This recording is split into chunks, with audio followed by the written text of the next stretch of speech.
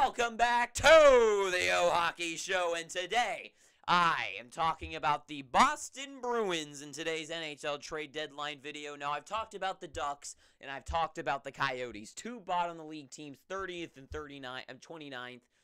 Absolutely dreadful teams, right? Well, we're taking a drastic U-turn, going straight to the top, first place overall with 39, 8-5 record, the Boston Bruins. Now, the Bruins are incredible. They're phenomenal. Their system is... This team is the epitome of just a good team. Everything is right about this team, right? But everything can be expanded upon and made better. Nothing is perfect, and this team is not perfect. Now, they are incredible, but I think they could be helped out a little bit more. So right now, the big news for the Boston Bruins is Jacob Chychrun, I think, is being mostly related to the Bruins. And I think this would be a huge move for the Boston Bruins and for the Coyotes as well. For one, Chychrun, he's got a good contract, super player. He had the most goals out of any defenseman in the bubble year. So he's a goal scorer as a defenseman. He's also strong defensively. He's got 3 years left, including this one, at a 4.6 cap hit. The Boston Bruins already have Lindholm, McAvoy, and Grishalik. I think those three are great, but after that it kind of falls off. They could have that one more defenseman who's also going to stay around a while for a good cap hit. And the Coyotes are looking for certain things I think the Bruins could definitely cough up with how good they are and not really worry about it too much. Well, for now. But Chychrun to make this team's defense just that much, just so much more spectacular. They're already great. Lindholm's great. McAvoy's great. Grishlik's great. Add Chychrun, and you have 3 lines or 2 super lines of defensemen that no one's going to be scoring against. And is going to generate offense as well. They're not only not going to score, but you've also got Lindholm and Chychrun. You got 2 guys that can make offense happen for your team.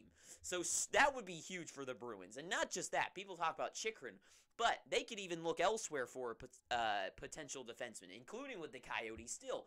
Guy like Shane Gostisbehere as well. Maybe you do a 2-for-2 tandem, right? Maybe you bring Chychrun and Gostisbehere and bring in a goal-scoring defenseman. More than one. You got 3, at least 5 super good defensemen back there.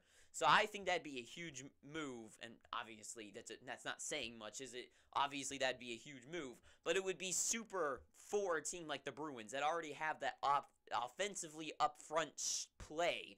They already have a super good goaltending tandem, not just one guy, because they already got Ullmark, but then they also have Swayman in the back, so they have 2 good goaltenders. And make that 4 super defensemen. I mean, this team going into the playoffs where all of this stuff really matters, where it's not just defense wins you stuff, offense wins you stuff. It's a combination of both. And this team, they have the offense, and I think they could use some more, but we'll get there. But starting with the defense, they're already good defensively. They can add a little bit more. And one thing that adds to that is that this team is a plus 80 in goal differential, which is...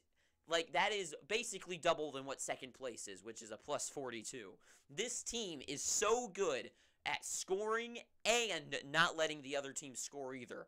And that is the epitome of what a good team is, right? You score more than your opponents, duh. That's a good thing. But this team does it so much better than even the second place team that does it. So the Bruins are super good, but they need some more offense, I think. I mean, their guys have good numbers. The second line are all 30s. I mean, you've got some good hitters, right? Well, in the bottom 6, I think it really falls off. And I think a team like the Bruins here, they already went to the Stanley Cup final a few years ago, and I think they failed then when they had a super team, a solid team then.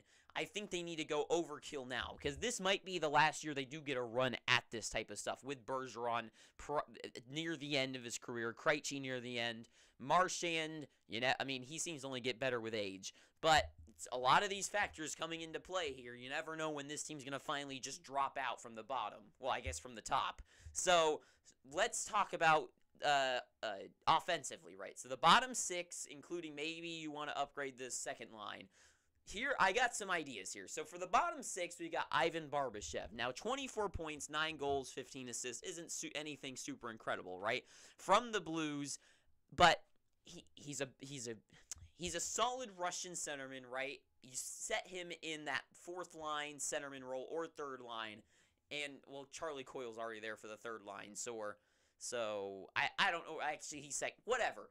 I think they would really benefit from a guy like an Ivan Barbashev. Just throw him in, maybe like a second-round pick to the Blues, and maybe, just maybe, Ryan O'Reilly from the Blues as well. These two guys were both on the team that beat them from that Stanley Cup run. So not only would this, I think, be an interesting move, but there's also a story there that might promote these guys that go out there. Ryan O'Reilly, yes, he's having a super tough year, right? Not good at all. 11 goals, 17 points, not good at all. I wouldn't go out, but what if they could just, this is the end of his contract, right? What if they just throw him a bone, right? Like, Blues, listen, we'll give you a second-round pick for, like, a Barbashev, but what if we just do a first and get both of them?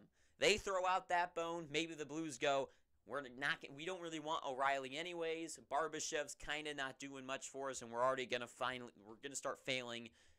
I guess we don't really need them. Sure, one first-round pick, you get those two guys. Would that not be huge at making Ryan O'Reilly goes to this team after having such a bad year to a prospering team, and he wants to go out there and show up for him. And he was good in the playoffs last year. He's been a good playoff performer. He was the Conn Smythe winner.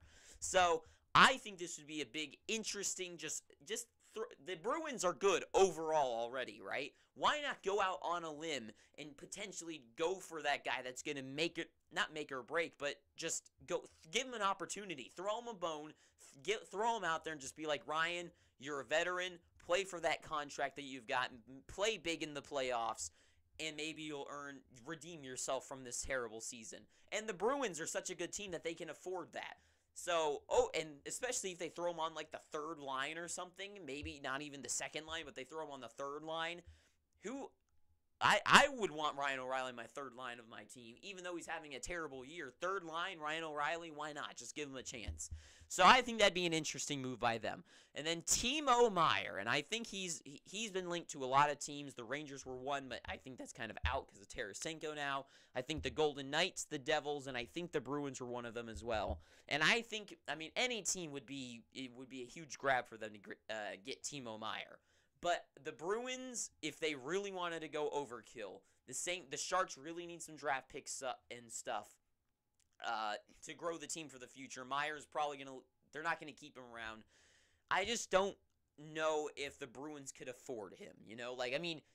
Any team, if anyone just says like that would be huge for the Bruins to get this guy, right? That's not saying anything. For the Bruins, I just don't know how they could pull it off. Because if they could get him, at the same time, I don't really know if they would need him.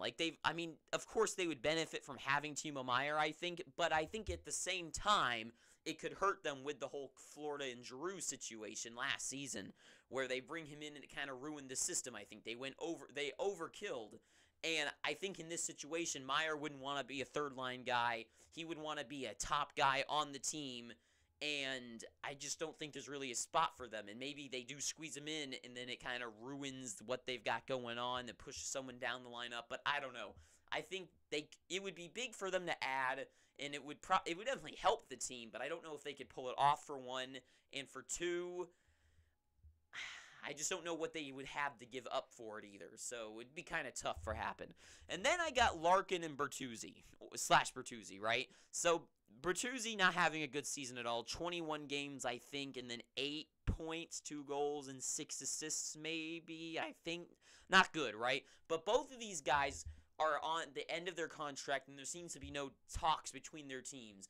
Larkin going to an original 16 like he is already on Detroit, going to the Bruins. What if they bring him in, he loves it, and maybe he takes a nice friendly contract for the team, and with the cap growing as well, maybe it's a match made in heaven. You add that second-line centerman onto this team, I think that'd be a huge move for the Bruins. And I know that's not saying much, but I think that would work perfectly. He's fast, and I think the Bruins need something like that. I think the Bruins need to inject some of that adrenaline into the lineup and boost those guys. Could you imagine Hall and Larkin on the same line? They'd be speeding down the ice, no one would be able to catch them, and they'd score. That would be big for the Bruins. And yeah.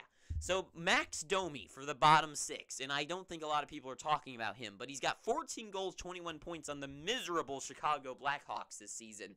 Max Domi, I think, would be a perfect pick as well. He's a hard-nosed guy, rough and tough, gritty player, And the Bruins, they're the Beantown Bullies, right? That's not what they're called. that was the Flyers, the Broad Street. But anyways, we know the Bruins are a tough team, right? That's what they've been usually known as. Max Domi being in that agitator, throw him in there.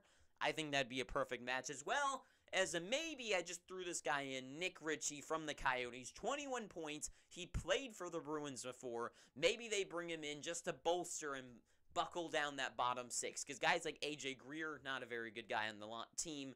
Bring these guys in. Bring in like a Barbashev and a Ritchie or a Domi. Bring in 2 of those guys for that bottom 6 and solidify that. I mean, that'd be perfect. Barbashev, power forward, Domi, agitator. Throw them in there. You got a hard line to play against in the playoffs, and that's what the Bruins are building for.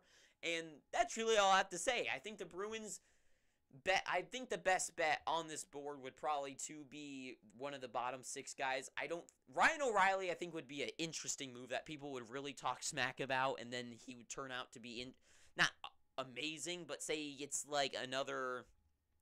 Let's say he gets 15 points in the last 20 games of the season or something. I think that'd be an interesting move. But that is all I have. And if he plays in the playoffs, I mean, he could be a huge guy, huge game changer for the playoffs. But that is all I have to say about the Boston Bruins and their upcoming trade deadline assignment. So that is all I have to say. So make sure you go down below if you somehow like this video and pick up your free subscription down below by hitting that red subscribe button. If you like this video, leave a like, not a dislike, but go down to the comment section below and tell me how stupid I am. Tell me how stupid am I for thinking anything I just said. Until next time, thank you for watching this. I hope you're having an amazing day. Too sweet, and ta-ta for now.